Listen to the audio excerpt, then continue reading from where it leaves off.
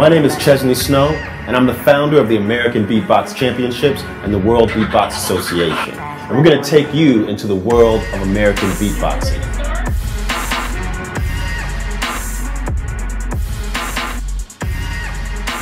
Now, beatboxing is spread all over the globe, from Europe to Asia to South America. But we're going to take you into America's beatboxing scene. Now, the American scene is a little bit special. It's sacred to us because this is where it started, right here in the streets of New York City. American beatboxing came from hip-hop culture. As the fifth element of hip-hop, it was one of the things that actually sparked a global revolution.